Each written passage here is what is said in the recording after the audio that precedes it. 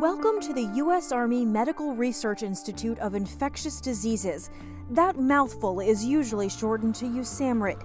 It's a place where lab coats and camouflage go hand in hand, where microscopes and test tubes replace guns, and where hazmat suits protect government scientists from the danger of biological threats and infectious diseases.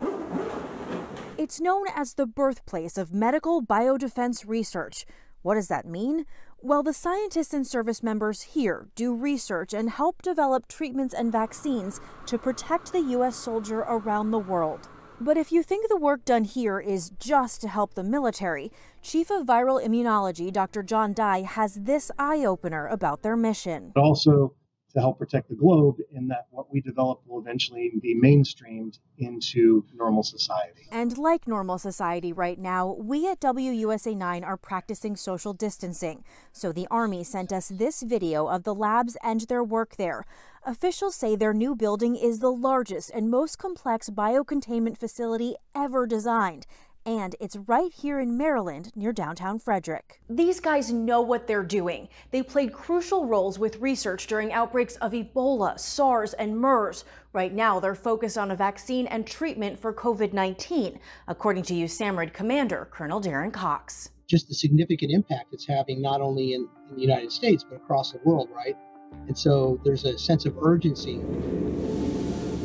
So where do they stand now on the vaccine front? So we are currently working with multiple entities where those vaccines can be provided to USAMRIID for us to assess in those animal models. So the gold standard that most people use are monkeys or non-human primates.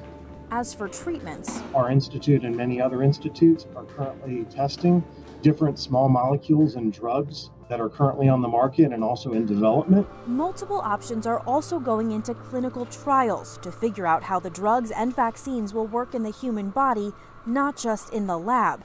Dye thinks that data will start coming in over the next couple months. What kind of pressure are you all under when you see how contagious COVID-19 is? We know that for every day we take longer, we're allowing this virus to take a greater hold on the world. What is it like to know that what you all are working on right now could help your neighbor, your family member, someone you know, someone you might pass on the street? So it's actually very emotional. This disease is in our own backyard. It reminds us why we keep coming to work every day, why we keep doing this, that we're doing it for the greater good. We also asked Dr. Dye when a treatment or vaccine might be available to the general public. He says the timeline they're talking about right now is 6 months to a year. While that might seem like a long time off, here's some perspective. Normally, this kind of work